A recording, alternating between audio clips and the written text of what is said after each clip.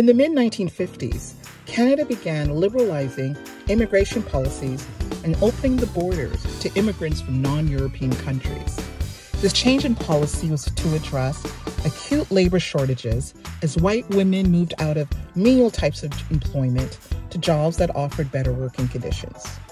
In 1955, the Canadian government introduced the West Indian Domestic Scheme, which allowed eligible Black women who were between the ages of 18 to 35 in good health, no family ties, and a minimum of a grade 8 education from mainly Jamaica and Barbados to enter Canada.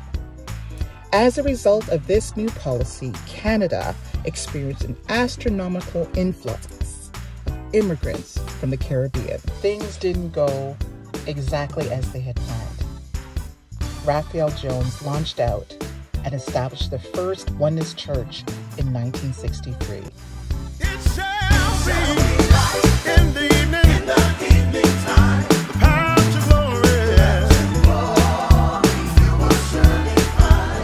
Through the waterway, oh Lord, is the light today. Baptized in Jesus' name, young and old, repent of all your sins, and the Holy Ghost, oh Lord, the evening it is a fact. Be an early bird VIP and receive a free copy of the new release of Bishop Wright's Gospel CD.